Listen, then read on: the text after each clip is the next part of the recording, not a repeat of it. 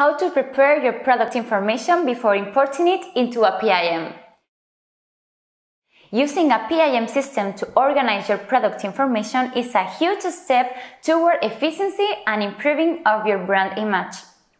To import product information into a PIM, load your files such as spreadsheets and it will automatically add them to your database.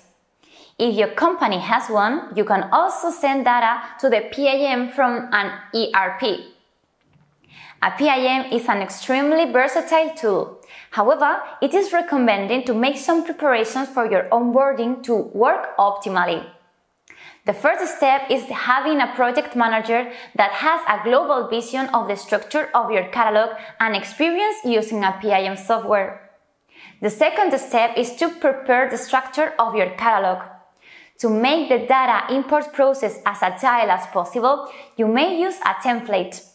At Sales Layer, we will provide you with samples to help you preparing your data. Third is correlating your images. In order to properly load your product pictures, you will need to name the files and indicate it in their corresponding product, with special attention to the use of uppercase, lowercase, etc. 4. Organizing the metadata. Product content such as image tags needs to be added separately since the PIM does not automatically generate it. Fifth step, determining your times. Remember that, depending on the size of your catalog, preparing and importing your data will take more or less time. And lastly, don't forget to perform tests. This is vital before the deployment of any software, including a PIM.